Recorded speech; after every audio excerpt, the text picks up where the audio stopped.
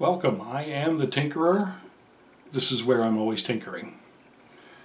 I'm going to do a quick mini review of the Star Firestar 9mm. It's also available in 40 and 45, although the 45 is kind of hard to find. Ever since I saw this gun, I said I needed to have one. That was about 1990 when they first hit the market. It was the first compact 9mm.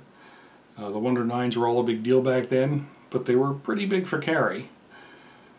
This has all the features of the best guns at the time, including a slightly flared magazine well,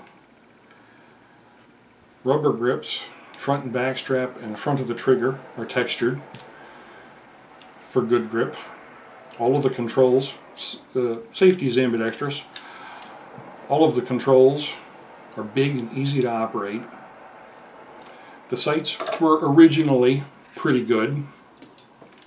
Now, not by today's standards.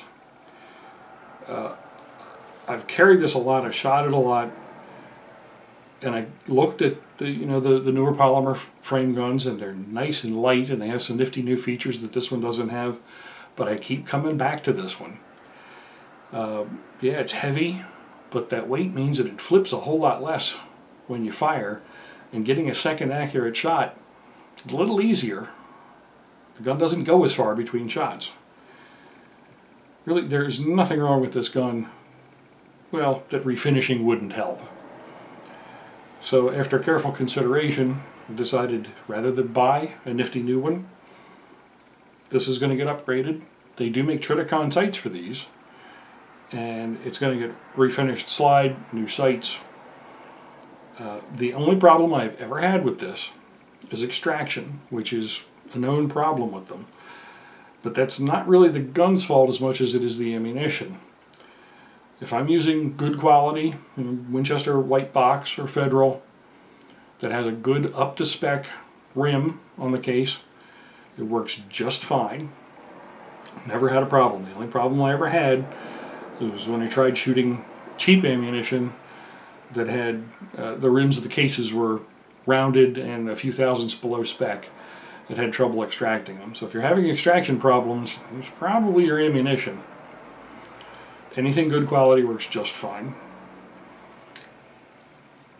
This is a terrific little gun. Please do not buy them. Keep the prices low. I want another one. Just my 2 cents worth on this really superb little pistol. It's now been around for, good Lord, 27 years or so. And it measures up to the ones of today. It's the same. It's really a shame they stopped making them. If you see a good deal on one of these, let me know about it.